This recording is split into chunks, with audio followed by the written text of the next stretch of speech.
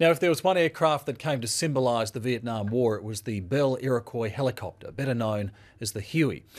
This week, one of these iconic helicopters touched down at the Aviation Heritage Museum in Bull Creek for the last time. A group of Vietnam veterans were there to greet the Huey as it landed, reviving memories of a conflict that divided this nation.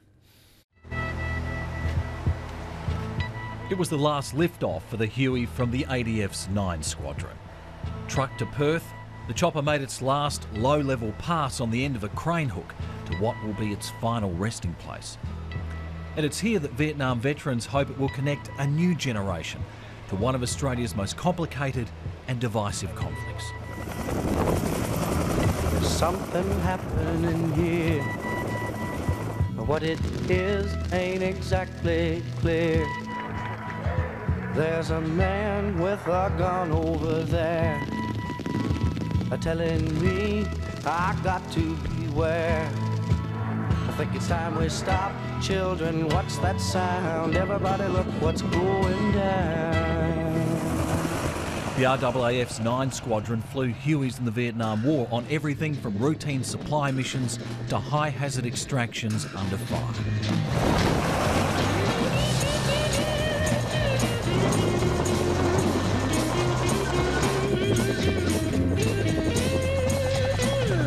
Must be some kind of way out of here.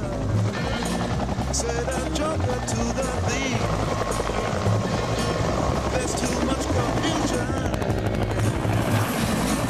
I can't get no relief. Toughest missions I would think would be for a helicopter backed up by a second helicopter and gunships to go in to pick up SAS in a hot extraction. As you're flying out, you're going out about 2,000 feet, but then you descend down to the tops of the trees and you're flying along about 100 knots, and it's pretty exhilarating.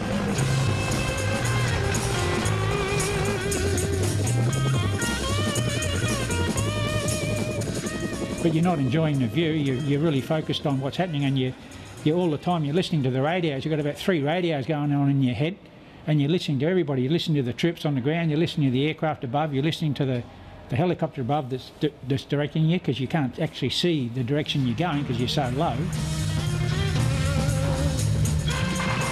If you're lucky, you can land and you can just pick them up and get out in a hurry, but very often you have to come in to the tops of the trees and work your way down and then winch them out, and that was when it was particularly difficult, because you're a sitting target. So you were going into an area, hovering above the trees, under fire, while picking them up and trying to keep everyone safe. Very dangerous.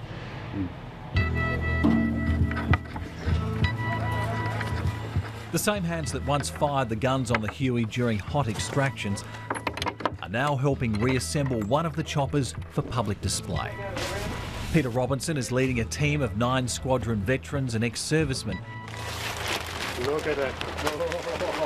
Putting the retired chopper back together. More? You haven't moved it any. Former aircraft fitter Trevor Havelberg is one of them. The first bit we put in was the mast, which is bolted into the transmission, and then the swash plate went on top of that, and then so while we were putting the mast and that in, other people were building up the rotor and getting all that ready to go on. Hang on. Not lining up here. And once it's complete, it'll take its place among one of the nation's premier aviation collections. It's a world-class collection of aircraft, from Tiger Moth, early basic training, up until the Lancaster bomber that we have here, which is one of 2 in Australia. Everything in between, really, in all theatres of war. We got the helicopter, we got the, you've probably seen the mural at the back there that was painted by one of our volunteers, and it just about completes, and it joins the 2 wings together. The south wing is mainly civil and commercial aviation, whereas the north wing that we're in now is practically all military. Behind the helicopter itself is a sprawling wall-sized mural, creating a backdrop for the Huey exhibit. It's the work of 75-year-old Vietnam veteran and artist, Bill Horn.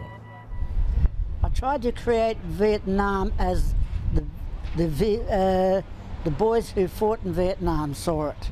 The guys have got to understand that the Vietnam was jungle. Now the Huey helicopter and the jungle was one. For the public, the Huey has been immortalised by Hollywood, creating some of the most famous battle scenes in the history of cinema.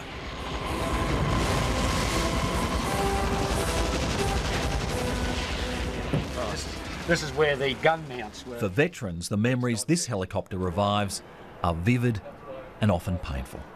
I've seen kids with napalm. It hurts.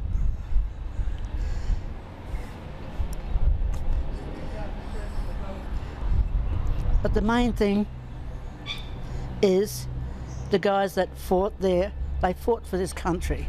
And they came back and they were downtrodden on and they were treated terribly.